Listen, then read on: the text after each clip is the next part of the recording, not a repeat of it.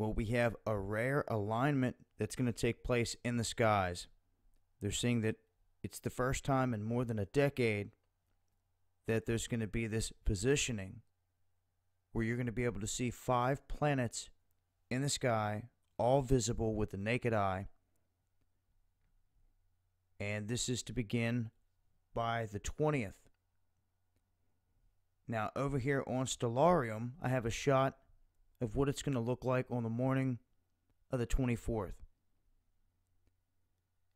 Now, I just by chance picked this morning and I ran it through, and when I did, I was surprised to see something else join the picture, which you'll see here momentarily.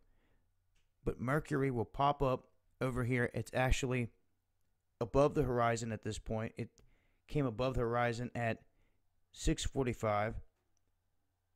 Speed it up here a little bit. You can also set it to where we have the constellations where they show up, the names, and even the animations of each constellation.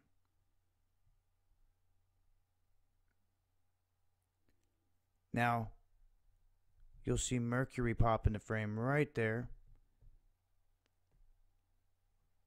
And we have Jupiter, Mars, Saturn, Venus, and Mercury, all in alignment on this morning. Now we have another visitor that's going to go grazing through the skies here. I'll shut some of this stuff off so get the effect of what you're going to see that morning. You're going to see something come across the sky, not this fast, but that is a natural satellite. Then you got to catch this. And for all of you out there that catch this, that object right there is the ISS.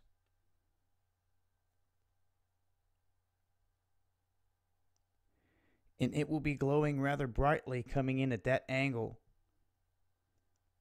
Just as bright as Venus, as you've seen right there.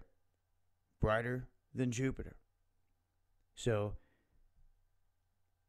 wanted to share with you guys what you can expect to see in the early morning hours here the next couple weeks. And specifically the morning of the 24th, as you can see there, the ISS passing right through that small little window of time. It's been Dabu7. I'll leave links. Eyes to the skies.